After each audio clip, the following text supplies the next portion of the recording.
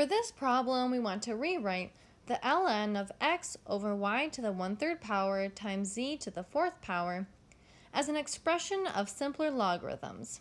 Since there's division within the logarithm, we're first going to use the quotient property to rewrite this as the ln of x minus the ln of y to the 1/3 power times z to the 4th power. Here we have multiplication, so next we're going to use the product property to rewrite this as the ln of x minus the ln of y to the 1/3 power plus the ln of z to the 4th power. Since the original ln is negative, notice that the minus sign is going to distribute to both of the logs.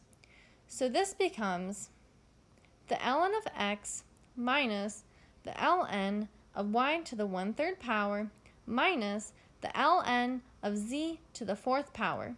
Now we're going to use this final property to bring down these exponents.